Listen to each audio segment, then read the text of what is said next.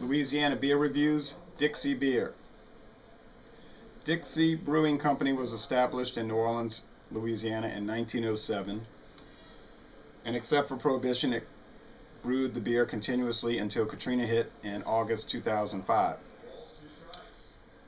The hurricane did do some damage to the brewery, but the biggest amount of damage was caused by people breaking into the brewery, and these criminals stole all the copper out of the brewery from the kettles and all kind of other equipment. And so the brewery, which had no insurance on the building, could not reopen, and now it's currently brewed by Minhas Craft Brewery in Monroe, Wisconsin. Here's an early Dixie beer bottle from around 1963, I'm guessing.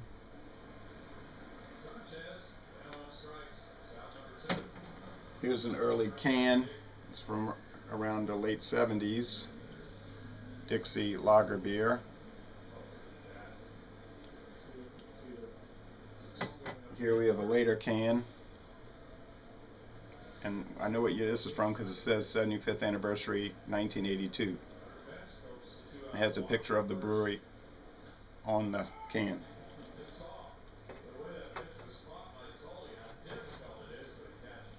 And here's a later bottle from before Katrina.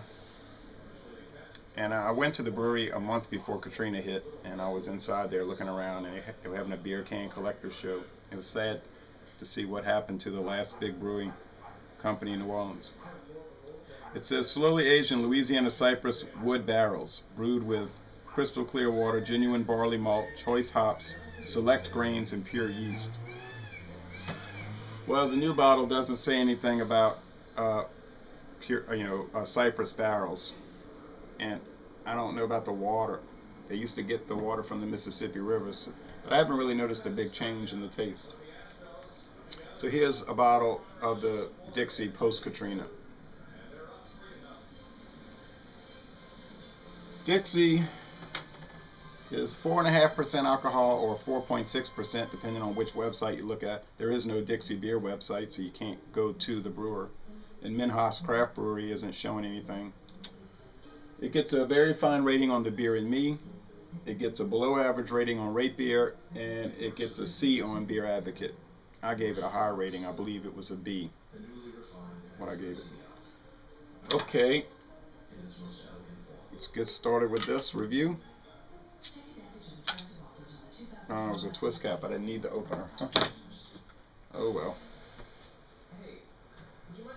Just rinsed out this Dixie glass.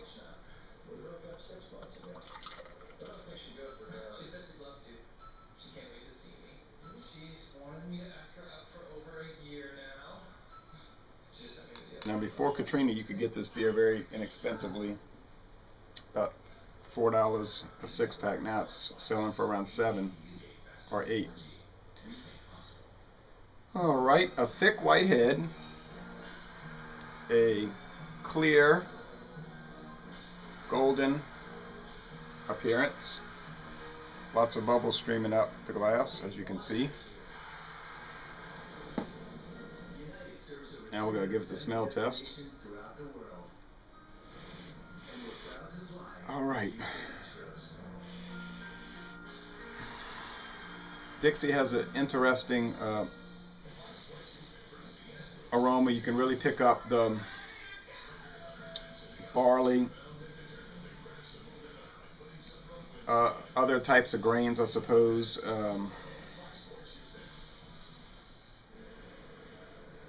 It's almost a yeasty, maybe a bready smell. Certainly not a neutral aroma like other American style lagers. So it has a good appetizing aroma, in my opinion. And the most important thing now is the taste test.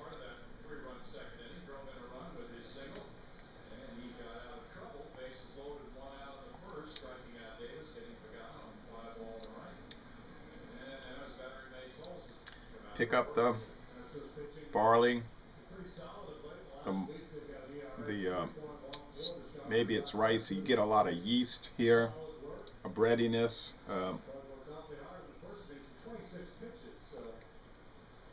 Being that it's just a stereotypical American style lager, You do have a light hop profile, but it is more pronounced than your Coors, Miller, Budweiser, Pabst.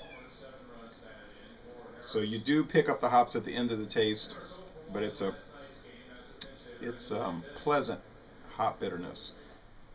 If you drink Schlitz, like I was drinking Schlitz this past weekend, and you can really pick up the hop bitterness with the Schlitz. This is more of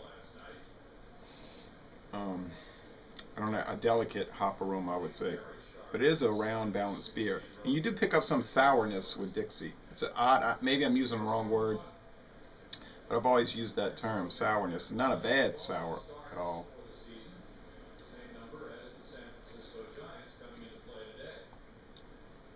And I think some people don't like it because it's more of an old style American beer as opposed to the more modern American beers that you've had around since World War II.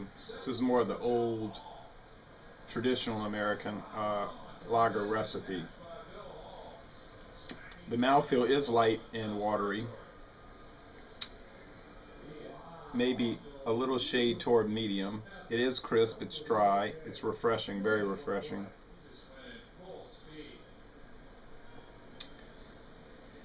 Yes, I'm going to give this a B+.